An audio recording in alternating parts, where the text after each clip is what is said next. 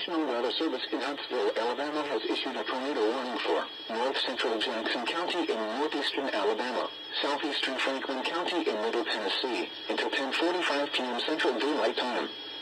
At 9:53 p.m. Central Daylight Time, a severe thunderstorm capable of producing a tornado was located near Huntland, or 11 miles south of Winchester, moving east at 25 miles per hour. Hazard, tornado.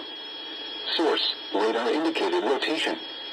Impact, flying debris will be dangerous to those caught without shelter. Mobile homes will be damaged or destroyed.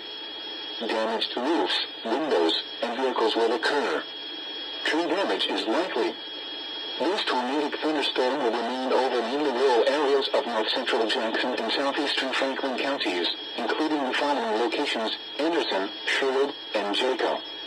Take cover now. Move to a basement or an interior room on the lowest floor of a sturdy building. Avoid windows.